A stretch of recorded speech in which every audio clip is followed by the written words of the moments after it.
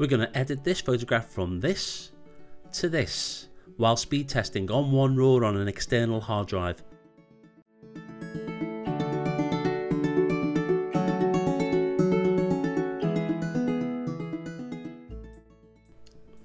Hi guys, Darren here from Emotive Training.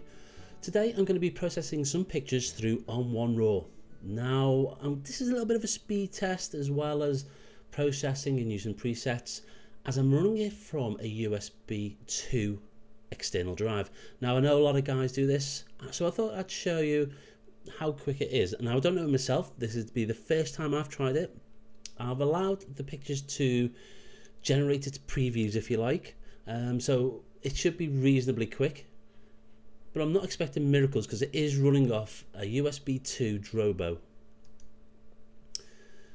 So as we jump into the picture, the first thing we need to do is straighten it. You can see the horizon is not quite straight, so using the crop, and at the top there's a level, and nice simple tool, just grab the horizon, release, and that automatically straightens the picture for you. Now on the right hand side there seems to be a shadow. I think the lens cover was probably slightly turned, so we can pull that in just slightly, and there we go. Now we have this line in the top left hand corner which is distracting. We need to remove it. Now I normally use Photoshop for things like this, but they do have the tools in On1 RAW. So grab the tool, size it with the brackets on your keyboard, and simply swipe over the full length of what you want to remove. There we go, that's not too bad. There's still a couple of bits left.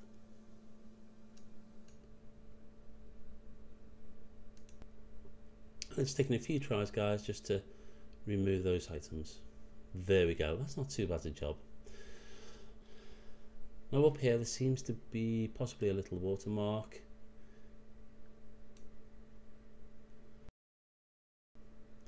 Now, on to processing the picture.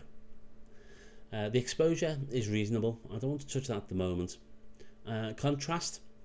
Now, I usually adjust the contrast using the white and black because there's just more control. It doesn't do a terrible job using the contrast slider. So using the white and black sliders, we have full control over the contrast. There we go. I think I quite like that. Now the highlights, we could drag them back just a little bit. There we go. And with it being a scene, I'm quite like the dramatic, so we just pump up the structure a little bit. And you can see in the foreground the difference this is creating. It just pumps up the detail in the image. The colour isn't far off how I like it. Maybe just cool it down a little bit. There we go. And pump up the saturation just a touch. Now if you want to add just a little punch to the colour, raising the vibrance just adds that little bit extra. Now on the preset panel there's a landscape section. Now clicking the section, you can bring all the photographs up so you can choose which one you like. Now there's all sorts of variants in here. I quite like the autumn one, that's given some nice tones, but you can still adjust the photograph.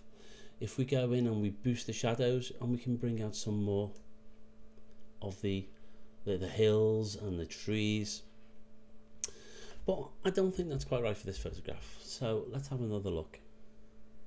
Again, clicking on the landscape brings it in the left hand section, and clicking on this icon here sets it to full screen. Now there's some really powerful photographs here in the landscape pop, and you can see they're quite aggressive, but let's just pick one, subtle sunshine. Now it's added quite a lot of impact to the photograph. I think we should just bring out a little bit of detail and lower the highlights again, just to bring some detail back into the sky. And there we go. A quick, easy way to process the photograph. Now the whole time we've been doing these adjustments, it's been reasonably quick, and again, going back to, this is running off a USB 2 hard drive. I normally use a USB 3 hard drive, but I have this USB 2 just purely to back everything up on my USB 3 hard drive. Now I took this photograph a few years ago and I processed it in a different way using Lightroom.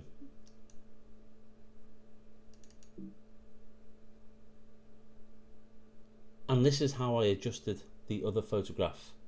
So you can see there's totally different feels to these photographs, but I think On1 RAW stacks up pretty well.